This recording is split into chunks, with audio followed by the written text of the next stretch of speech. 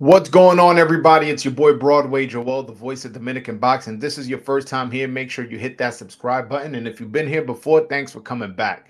Now, Ryan Garcia is a very disrespectful person, and he needs to learn to be careful because a lot of times people get caught up on this internet game. People get caught up on this fame and trolling and engagements and interactions and sometimes you lose sight of what's real life and what's not, what's permissible and what's not.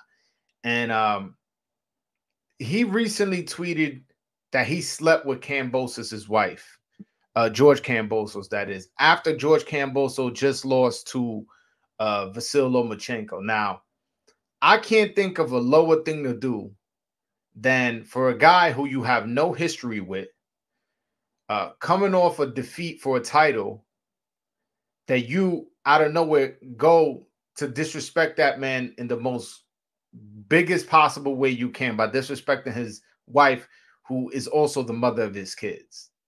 Now, again, people get caught up on this internet stuff and people think that, oh yeah, it's just trolling, it's just entertainment and stuff like that. But if you read what Kambosos tweeted back, man, he was threatening that dude and he was saying no boxing. So now you just created an enemy out of nothing, for fame, for clicks, for retweets. You get what I'm saying? And you may want to underestimate Kambosos and what he's capable of or what he meant by that. But one thing I learned in life is you never underestimate anybody. You get what I'm saying? So I think he was very wrong for how he went about that situation. And this reminds me almost of how Tekashi 6ix9ine, for the people who watch, listen to hip hop, how when he came onto the scene, where he was just trolling and going overboard and disrespecting people, and all that led to him going to jail and having to do stuff. I'm not gonna get too much into the details. You guys can Google it. But point is, he just spiraled out of control because he was creating so much chaos. And I'm worried that this is gonna happen to Ryan Garcia, man. Ryan Garcia, again, when he was doing the conspiracy theory thing and lead up to the Devin Haney fight, it seemed kind of crazy. It seemed like people were like, "What's going on? Is his mental health is okay?" Even I was questioning it. Even the New York State Athletic Commission, if I'm not mistaken, had him submit he had to take a mental health test to make sure he was okay before going to fight. So all that was well and dandy, but now you disrespecting people's family members and wives and stuff like that.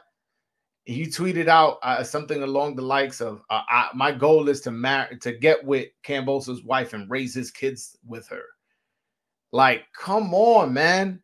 And again, people are gonna tell you this is entertainment. People are gonna tell you this is just for clicks and likes and views, and how I'm contributing to this by making a video about it.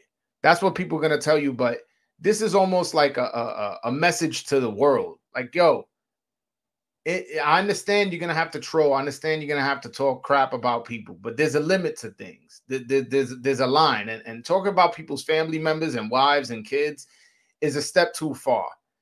And that's unfortunate that he chose this route. And I hope he understands that he has a large Twitter, large Instagram following, and a lot of those people are young kids, 12-year-olds, 15-year-olds, 18-year-olds, who look up to him.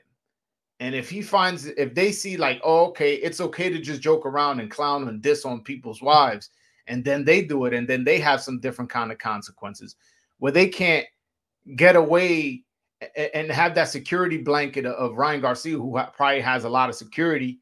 You know, when somebody like Kambosos threatens your life, somebody who threatens some kid's life may be able to do it. You get what I'm saying? So I truly, and I think I hold these boxers to a higher standard. And a lot of people have told me, yo, this is boxing. Yo, this is, if you can't, this is how we talk in boxing. And that's not how it should be, man. That's not how it should be.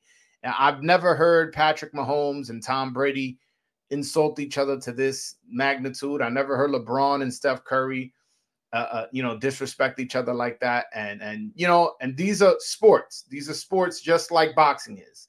Boxing, yes, is a little bit more wild. I totally understand that. But There should be a line. I remember when Conor McGregor disrespected Khabib's wife. If you want to go combat sport for combat sport, what happened after the Khabib fight? What happened? People jumped in the ring and there was a brawl between Conor McGregor's camp and Khabib's camp. All that led from him disrespecting his religion and his wife. So I think it's a step too far when you're doing that. And I hope that, you know, Ryan Garcia finds it in his heart to apologize, finds it in his heart to make this right or something, or just corrects his behavior moving forward. That's not a way to talk on the internet. That's not a way to talk, period. And I hope he can figure that out and behave better, man, because this cannot happen in this sport. But all right, guys, that's my video. Hopefully you guys enjoyed it. Hopefully you guys found it informative.